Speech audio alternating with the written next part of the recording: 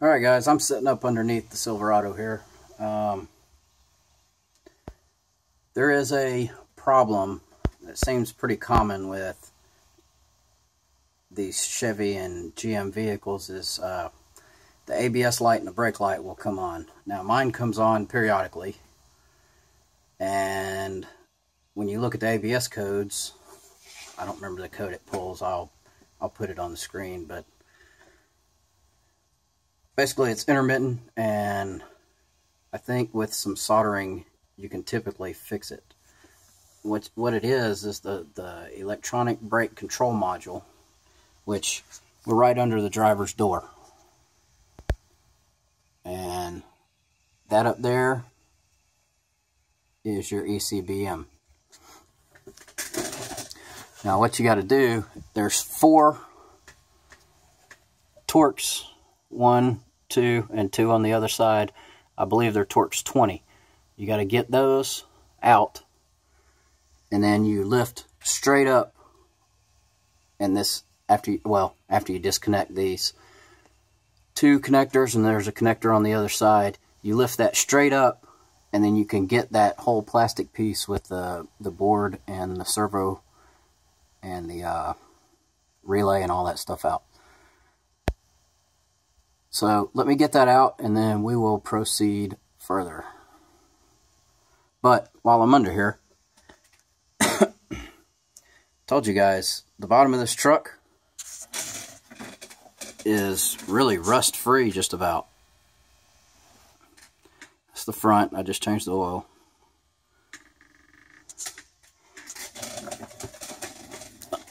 The bottom of the bed and everything, there's no rust at all on it.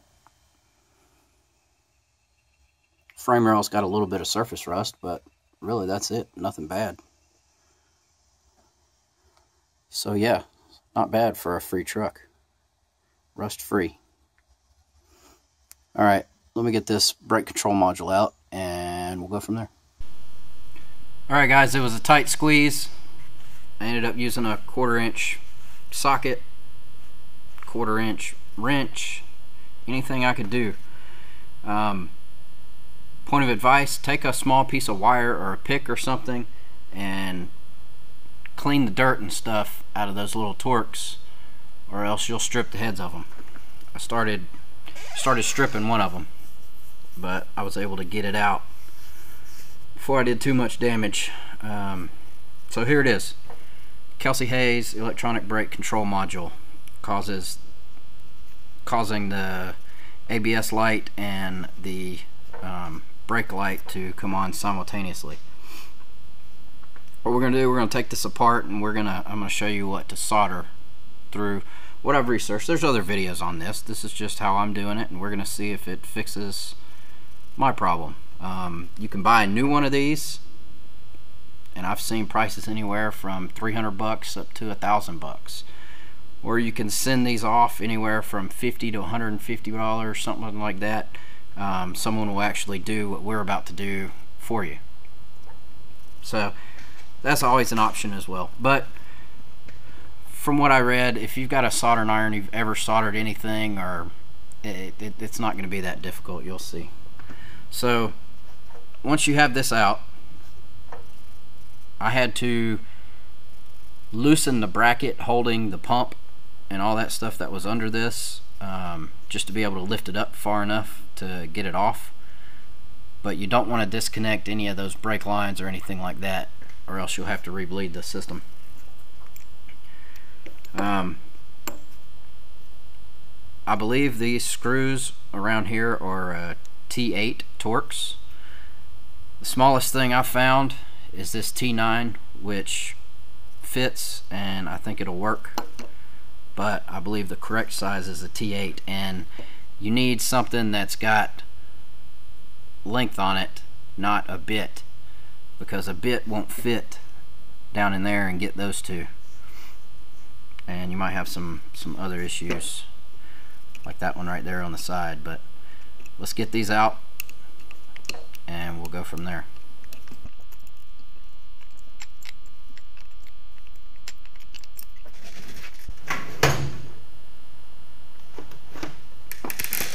Give me just a second.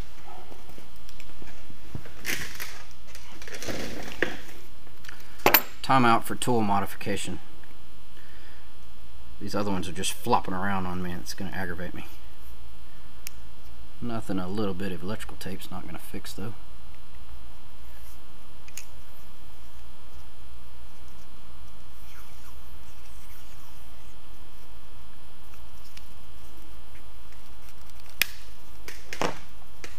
There we go. Modify the tool. Alright, let's continue.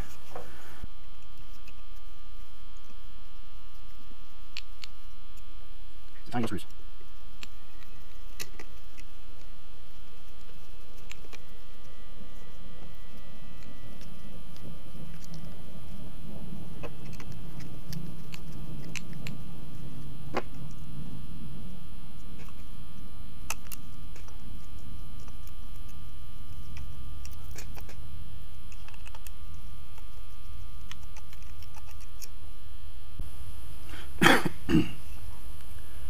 Alright, so you got 1, 2, 3, 4, 5, 6 screws that are the T8 to get out. And now this is kind of silicone or some kind of rubber or something like that. You don't just want to pull this right off.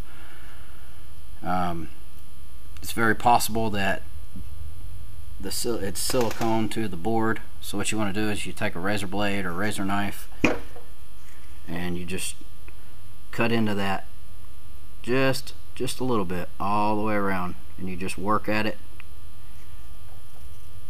and you slowly pry up on the cover.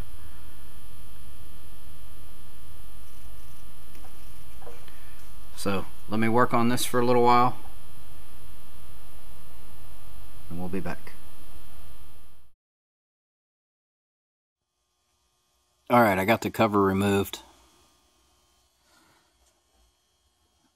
Very carefully make sure you don't crack this board by it coming off the top, because you got that thermal paste on it that's a little bit sticky.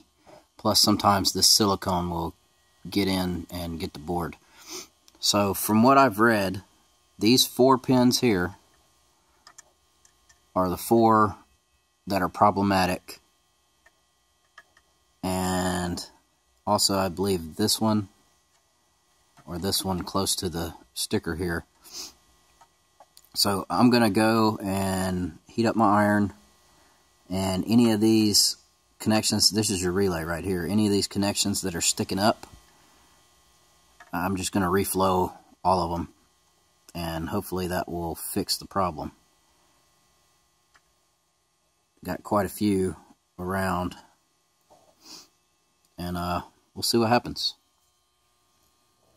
So I'm not gonna try to set up the camera and solder at the same time and all that. I'm just gonna do it, and then we'll clean all this excess material off of the top and this one of the board body itself, and we'll put some new silicone on it and get it back together.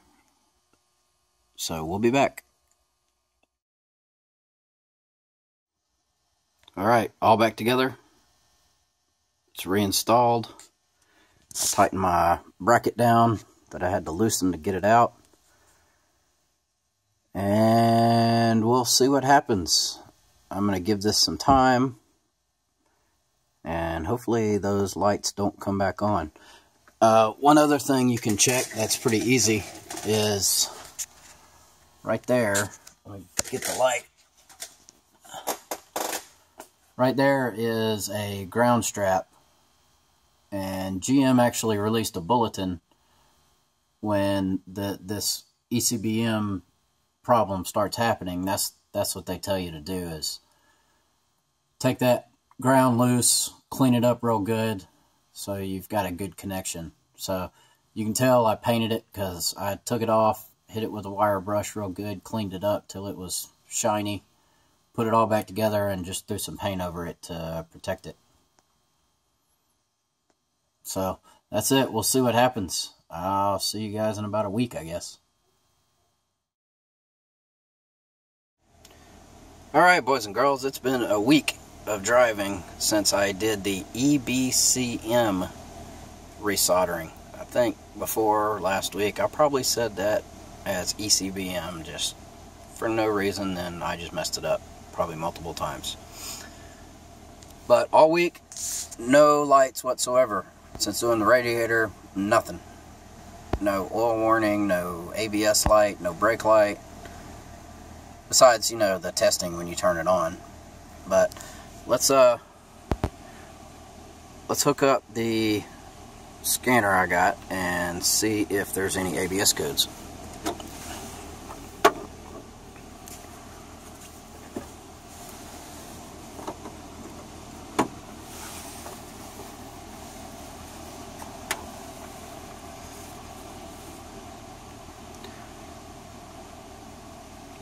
Select vehicle to read ABS codes. Yes. US 2000 truck Chevrolet Silverado 1500 four-wheel drive 5.3 liter. Okay, ABS is still showing 5 codes. History, history, history, history, history. Okay, so all those codes are all in history, they're not current. So I think after some drive cycles they'll disappear. Sweet. Cool.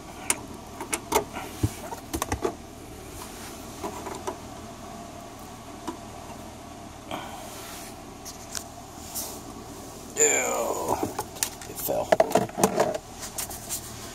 So yeah, guys, I was a little skeptical that resoldering that was going to work. Saw a lot of people online do it, and I'm surprised. I didn't see any real bad looking solder joints or anything like that. No cracks, stuff that you would typically look for in a bad solder joint. But I gotta say, it fixed it, and it was cheap. All you need is a soldering iron, a little bit of solder, and some patience. So hopefully this helps you guys out, and we'll see you next time on Chaos Garage. Don't forget to like, comment, share, subscribe, and all that good stuff. Alright guys, see ya.